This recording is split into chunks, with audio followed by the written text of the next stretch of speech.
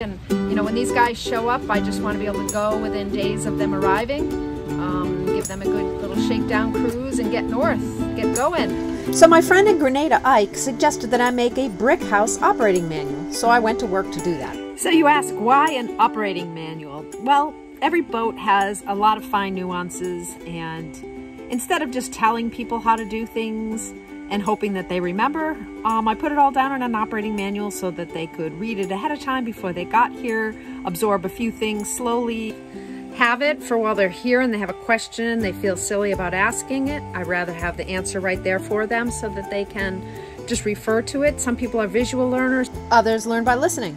So I kind of did it from a few different angles to, you know, hope that as many things about operating brick house would be absorbed by the most number of people by the time they already got here or shortly thereafter. It was also, you know, a lot of times with Michael, I've always felt like I was telling him how to do things and what needed to happen.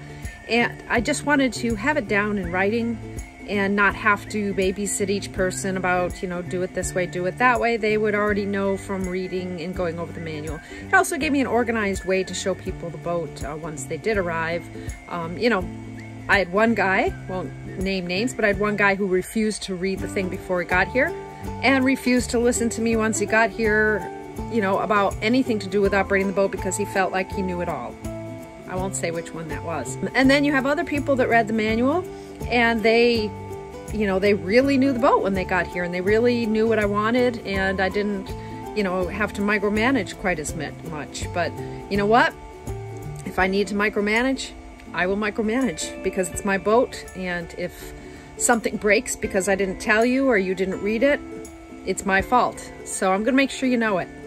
I made sure everybody knew it, much to some people's dismay. The operating manual welcomes you to brick house, tells you to keep your hands off the captain, how to keep things dry in your bunk, closing windows, what to do when you're sailing, how to start the engine in detail, how to stop the engine in detail, using the chart plotter, steering, fuel, using the anchor up and down, using the water system, how to use the head properly, how to use the showers,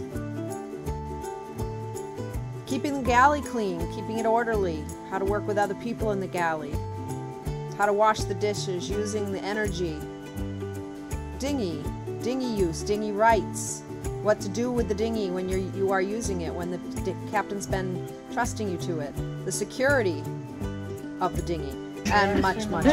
But we are talking about how difficult it is to bring people onto your boat. It's not full immersion, but it's a pretty sudden, significant immersion, right? You go from 1 to 3 in a day. And it's a big jump. And it's not somebody that you know, and you know their quirks. And, you know, even when it's my family coming, I know where we're gonna go wrong. Yeah. Like if I moved my sister's shit Right. from her spot, Right. there will be issues. Right. Like, I should be putting my stuff over here, and you should be putting your stuff in your bed, and it shouldn't, like, we shouldn't leave our stuff everywhere because, like, you know, for example, like, you know, that water bottle right there, which is mine. If the boat starts rocking, I'm going to move it because otherwise it's going to fall, and I'm going to put it someplace, and then, or you're going to see that it's rocking and you're going to put it someplace, and then I'm going to be like, where's my water bottle? Exactly. But if you put it safe in your cabin and you put it away, then you know whatever you're looking for that's yours is in your space. Or the only way it's going to get moved is if we need to get in your, you know, cabin to get something out of the closet, or we need to get under your bed to get something, you know, whatever. By the way, what is under my bed? Everything. Okay. All kinds of spare parts, and like the batteries are under there, like tons of spare parts, and all the electrical tools and crimps and all kinds of stuff like that. I mean, you should explore what's under your bed, because I mean that might be a good way to do it. Like, you explore what's in your closets. So when I say, Suzanne, in your bedroom there's this, can you get this? Or under your bed I need the electric crimps, can you get them? And you know right where they are. And then I don't have to go into your room to find them. I don't have to go into your room to find them. You guys are kind of like familiar with what's in your room. We're in charge of our rooms. In charge of your rooms and in charge of everything in your rooms, the things you don't even know that are in your rooms. Still in charge. Is there a space under my bunk? Under, not so much. There's just chain under here. But it's the the port side of the boat, all those closets. If you get familiar what's in there. Yeah. Is it mostly tools? It's mostly the tools are behind here, like the power tools. Yeah. And then other tools and spare parts and bits and nuts and bolts. So what would your wife say? Are my quirks? Yeah. I don't think I want to even know. Come on, what would she tell us? What does she bitch you about, like on a regular basis? You know, my wife's used to my quirks, and that's the thing, right? So you're not used to my quirks, I'm not used to yours. And that's the process, right? Like once you get used to, once you adjust to somebody's quirks, it's okay. Then they're not quirks anymore. Then they're just the person, right? Yeah, yeah. Like what are things like that people can do on a boat that would kind of like make you grit your teeth a little bit? I'm about just being kind, you know. And if people aren't kind, and you know, then that rubs me the wrong way. Yeah. Because why wouldn't you be? You know, especially on a boat. Yeah, yeah, yeah. Sometimes we have to have be nice to everybody day on the boat.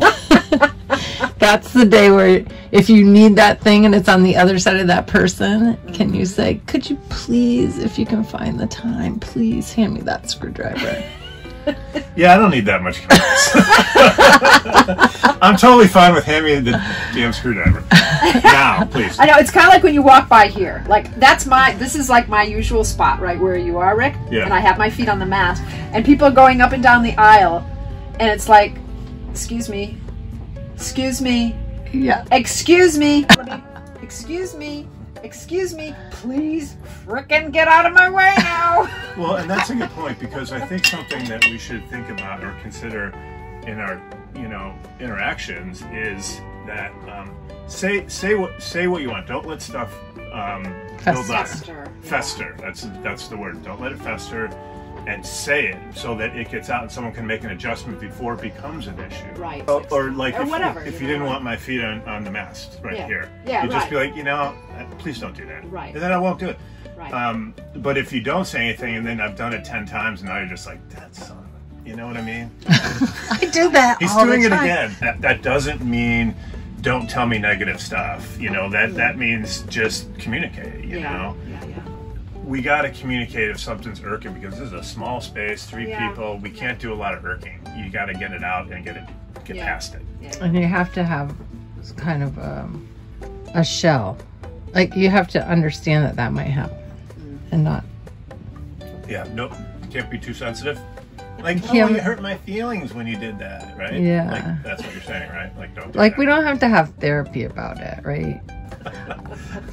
But you know what I mean, right? So we don't have to talk it to death, you mean? Just like... Right. It's like, you shouldn't stand there, you're in my way.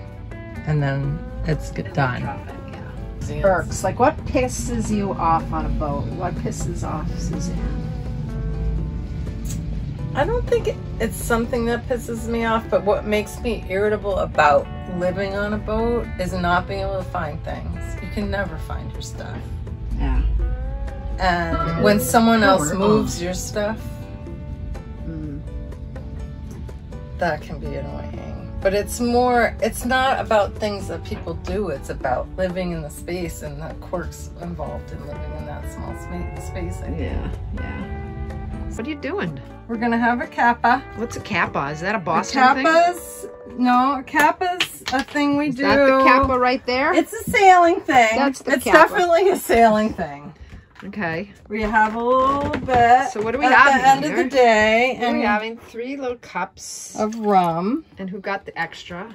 And we're gonna just see how the day went and if we can do something better. Is the rum going to tell us this? It is. It loosens up your mind and it tells you that this is the end of the day and it's all going to be new tomorrow. And is it going to be better or worse? It's always going to be better. Every day it's going to be better. I think if it's not, we have another capper and we start again. Okay, not a kappa, but a capper. A kappa. Kappa. Kappa. Suzanne is obviously used to living in very small spaces. This is her space in the bow, half of which is taken up by a cabinet. And she makes good use of all of her space. She has things hanging by little like wire ties and Velcro straps, and I don't know if we need to get into any of those cabinets. I don't know how the hell we'll find anything or get past her stuff, but she's got it under control. And even when offered a bigger space in the back when we had a change of crew, she wanted to stay here. Glutton for punishment, I guess, but at least it's a nice new comfortable cushion. But if we were dragging, I'm not the one I would have called. Rebecca! Captain, wake up! We're dragging. I'm going back to bed now. I did my part. I would have helped, but I wouldn't really have known what to do. No, you're so awesome at the helm, and you're awesome at everything else. I'm so glad you're here. Oh my God, another paper towel down the drain. 5 cents more. One paper towel being sacrificed. We could set up a Polished kitty counter. in the kitchen. Yeah, we could put a nickel of it, like Crossing the Pacific, I guess I got very sensitive You have to about put a paper nickel towel in the use. jar. They're so expensive and so hard to replace, and they're pretty expensive here too. But No, not these really guys use them saying like that. it's toilet paper. I know. You have certain items that are your buttons though, and we have to be cognizant of that. That's why we're gonna buy our own. And we're gonna put our names on them. I see about 6 rolls over there. I'm not too worried about it. Oh God, I should have hidden them. I knew I should have hidden them. Just give her some, throw some cash at it. Yeah, just 50 bucks a roll do the trick. Throw some cash at it, it'll be fine. Oh yeah, cash works. I like cash. Yep, I hate any kind of waste. What you making? Well, this is called Let's Use Up the Pita Bread and Make Garlic Pita Bread. There's a last It's minute. garlic and butter naan, isn't it? Oh God, why? Maybe, yeah, that sounds good. Yeah, nice Indian food and like, but on the table we have nice Italian food. Right. There we go. Ready for dinner.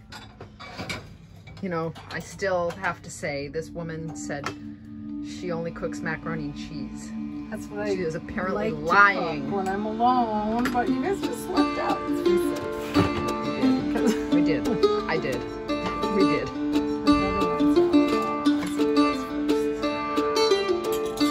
Okay, kids. Ricky? What'd you say? The hell with gardening. I'm gonna become crew for the famous YouTubers. The famous and not so rich YouTubers cleaning their stoves. Hear that? Services are available I've here. already been through a couple of cupboards, I gotta say. Just contact Brick House if you want a great maid. References available. I'm getting the stuff from Suriname out of your oven.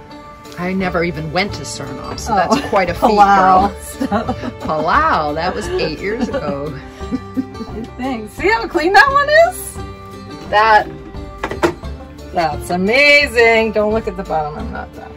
Now I'm gonna soak this if it'll fit. Oh, I have to do it this way. I should have put this in the frying pan. So this is the way I clean my pots and pans at home when my boys don't understand why I want them to be clean on the bottom. I put in boiling water, baking soda, and vinegar, and let it sit, and it helps get the crust off. That's just rust, I think. There's food in there. Oh, it's a science experiment. It really is. Mount Pele. Ooh, stinky, stinky. And we'll let that soak a little bit, and hopefully it'll get the crust off here. Like you were so worried about it, I know. And I wondered where all my water went. Now That's I know. salt water. Oh. I Good figured job. as long as it's baking soda, it should be no reason it's salt water. That's what I love about this girl. She knows how to conserve water, unlike some.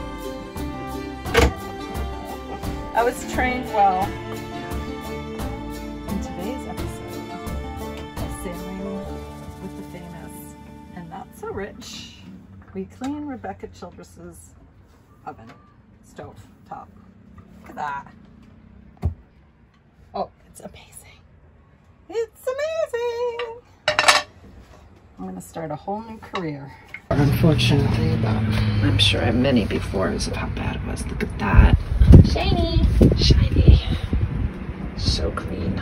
That's what this girl can do for you. It drives me crazy that I can't get underneath and in back of it, but we're not gonna take. So suddenly one day, everything was ready, the weather was right, and we dropped the mooring ball and we headed off, saying goodbye to our friends on the way out. You're scared. Thanks, Will. See you soon. You tell me you're weak. Bye. Bye, Bubby. But I know you're stronger than what you think. What boat are we on? We're on Brick House. And I know it's hard. We are sailing to Carriacou. We I are know starting it's the finish of my circumnavigation. We'll make it through. And it's Thanksgiving Day. Happy Thanksgiving, by the way. Bye, Randall. Filming us, filming him. Filming us. We're gonna go by and say bye to Amiga Mia. I'm going Try not to go over the anchor line. I'll follow He would probably appreciate that. back and the blue. Whatever the mountain, climb to the next. Hey, I got my filming going here. Right. This is big. This is momentous for everybody. For Especially- everybody. Especially the captain.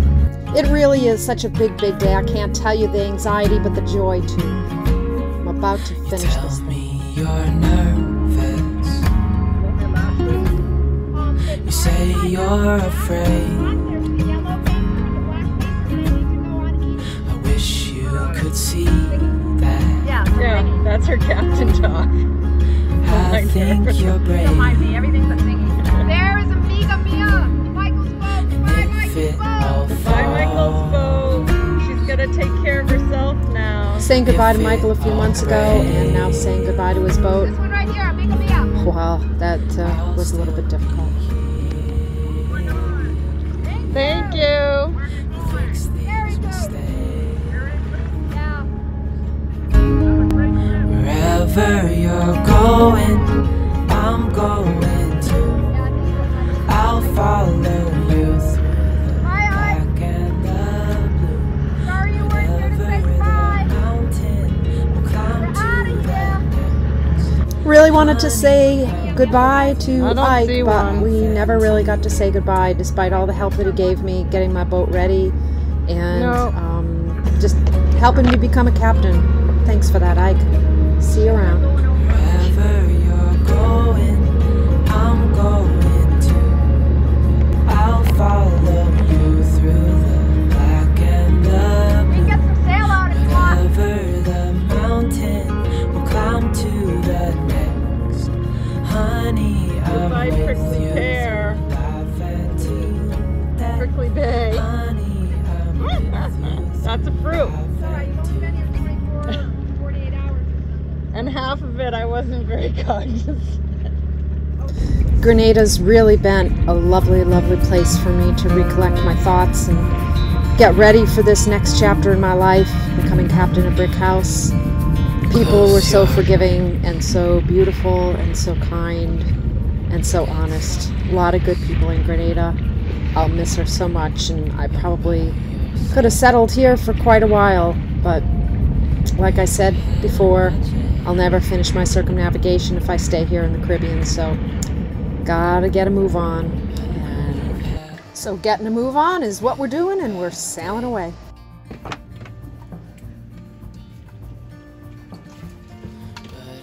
Life on a boat is pretty grand. It's a pretty slow start. Nice flat seas, little sailboat race going out there. We didn't really have enough wind to sail very quickly, and we did not make it to Carriacou. We just made it up the coast of Grenada. So that's where we had Thanksgiving at. We're gonna be okay. Calm your soul.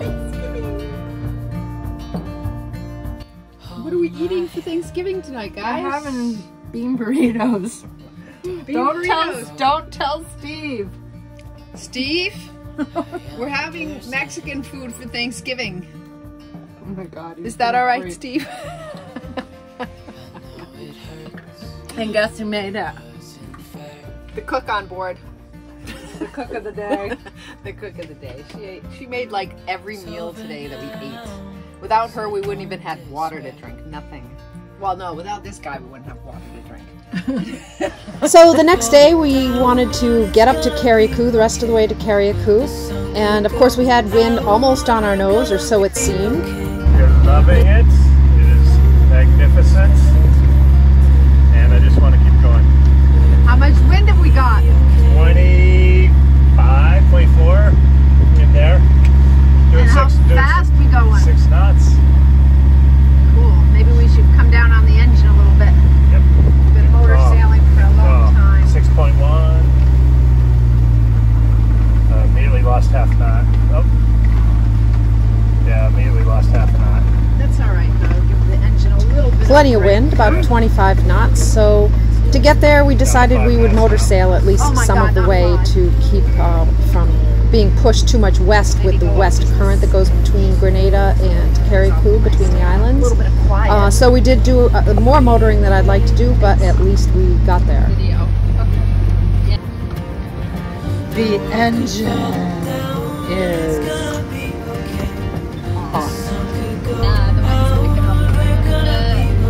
Since I had fairly inexperienced crew, I just went ahead and double reefed the mainsail that day, knowing what the weather was going to be, so that we wouldn't go too fast and get too out of control, but I think we were right about on the edge with 30 knots of wind like this. We had a half reef jib and the double reef, as well as the staysail, which was probably a little too much. Oh, I know.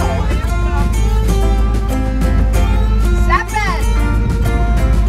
See, there's no into the slug. It just needs 20 more knots of wind. We just had 28 knots. A little bit much. But it was all right. Exciting. Keep going 6.7. That's nice. Slowing down. You know, with a double reefed main and a partially furled head sail and the staysail, probably should have furled it a little bit more. It was a little bit rambunctious of a sail and we were right on the edge, but I felt pretty safe, felt pretty good about it. So we just kept going, tried to make some good time while we could. Well, our heavy weather sailing is getting a test right out of Grenada. Just saw 30, but now it's down to 27, so it feels like a walk in the park now. Going 6.1, we just let the main traveler down a bit. We just let the main sheet out a bit. Mainsail's not thrilled, but at least we've slowed down a little bit. 29 knots, 30 knots. Yeah. Look at the rail. Now more, 6.8 knots, 7 knots. That's boat speed over ground, 28 knots. I hope it doesn't get worse. I would like for it to not increase any more than this, please. I might even have to start running downwind if it gets any more than this, because I'm not liking it. We're not motor sailing anymore. We're just sailing 7 knots, 30 knots of wind. Shit, I can't swear on YouTube, but if I could, I would.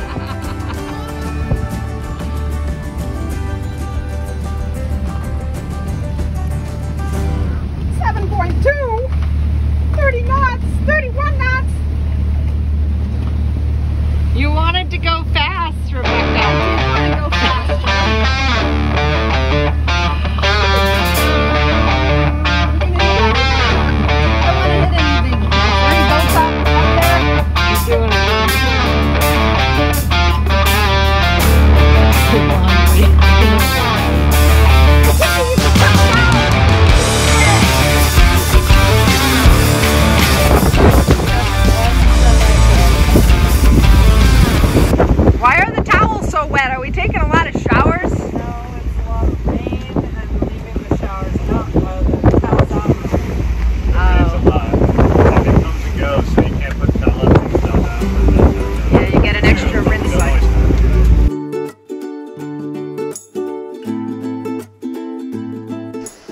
So what we have up for sales is a double reefed mainsail. We put that up before we ever left Prickly Bay because we can always take it down, shake out a reef, leaf it up. It's always going to be okay no matter what. Heck, I may leave it up for that way for the next 1,500 miles. We'll see what happens. And then we put up the staysail, although there wasn't much wind, but it was right on the nose. But via predict wind observations, I got a report that the wind was 25 knots between Grenada and Carriacou. And I said, let's just put up the staysail so we're ready for it and so we have no fire drills. Sure enough, we got out there and we had 25 to 30 knots, if not more, and we were very glad to have this staysail from Max Sails. It's always served us so well. As time went on, we were slowing down a little bit, and with so much current pushing us westward between the islands, I wanted to plow through it as fast and as safely as possible. So I did run the motor to keep us closer to the wind, and I rolled out half the head sail to keep us going faster. Just wanted to get through that cut. And I really wanted these guys to enjoy their first sail on Brick House.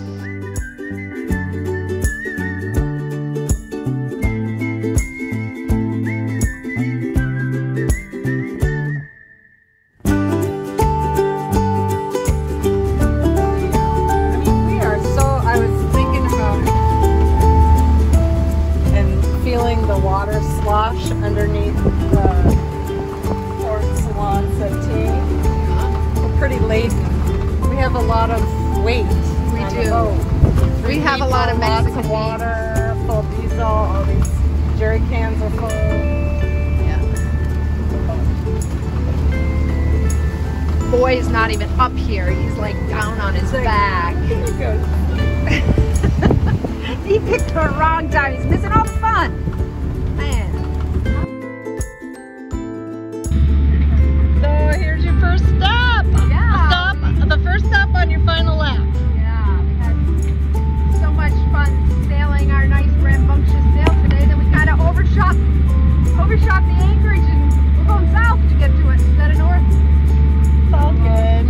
All worked out. Yeah. So. And it's a beautiful day. Beautiful day. The sun is out. Beautiful day in Carriacou.